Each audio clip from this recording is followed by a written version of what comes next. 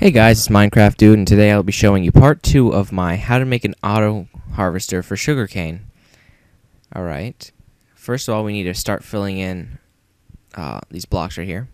And I'm sorry if you guys don't like me using fly, but believe it or not, it helps me reduce lag.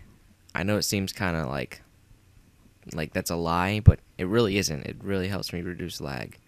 As you saw from the other sugarcane video I showed, with the completed version of it, it was actually, I wasn't using fly, and that's why it was so laggy and doing crap.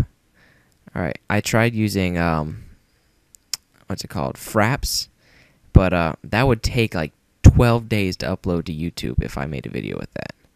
So, yeah, I'm not using that. I'm using Camtasia Studio 7. If anybody can give me a better application to use to record, that'd be great. But okay, I just filled that in with dirt, and that's where we're gonna put our sugarcane. And the next, I'm making the spot, which is pretty much the bottom of the water trough, so that the water doesn't flow out anywhere. So we're gonna build this all the way around, and I'm pretty sure you guys can figure that out and follow along. I'm going to ask you guys now to comment, rate, and subscribe. And if you guys want to ask me to do any tutorials, leave it down in the comment section, and I'll message you back and get back to you. So, judging by the new title, I'm going to be doing like mod reviews, build and plays tutorials, stuff like that. And if you guys want to suggest something for that, I'm welcome to your suggestions, and I might even do them. And if you want, you can do video responses, and I will check them out, and then if they're up to standard and they're really good, I will post them on my channel. I have no problem doing that. Alright, so right now we're going to build in the other side to the water trough type thing, so that the water does not flow out. So we're going to finish that up. And I want to give another shout out to Minecraft Slimes. I've been helping him out with his channel. I've been letting him double upload my videos. Like, I'd upload it to my channel, and then I'd give it to him in a Dropbox link and let him upload it. The glass floor is completely optional, by the way. Anyways, but go check him out. He needs views and subscribers and stuff like that. He's starting off. He's a starting off user. He's doing like a Minecraft community type channel, and that's why I gave him my videos to post on there. So right now I'm filling in the side, and sorry if I'm going too fast or talking too much, but filled in the side. Now we're gonna go up to, but not in this spot right yet. I kind of screwed up right here. So we're gonna build right next to it, and we're gonna go up to, like I was saying, yeah, we're gonna go around, and then I'm just gonna go around right now. So, yeah, I want to give a shout out to Bernie Beast, who I got this map off of. As you see, it is a frost biome or Arctic biome map. And the 5-minute timer I'm going to be using is his design, but I'm just going to give you a heads up. It's really sloppy in this video. If you want to make it compact and look as nice as his, go check out his 5-minute timer tutorial. It's really good. All right, so now I put down these blocks, and this is what the pistons are going to sit on. All right, now I'm going to build it up another one right here, so that I can put the redstone down to power these pistons.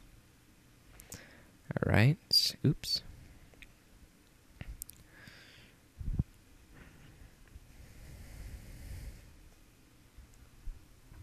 Okay.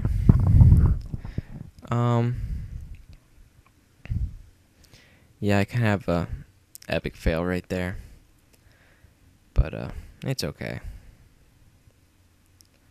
Everybody has a derp moment. Alright, we're going to fill that in. And break this block right here, and there we go, break it. Now we are going to pull some cobble out of my inventory because my drop down mod isn't working, and we're gonna keep building the wall.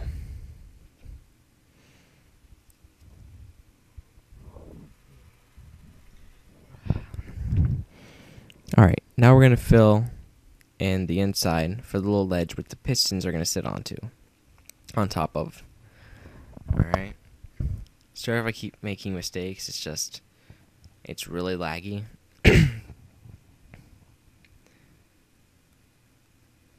Alright. Now, I'm going to put the pistons on top.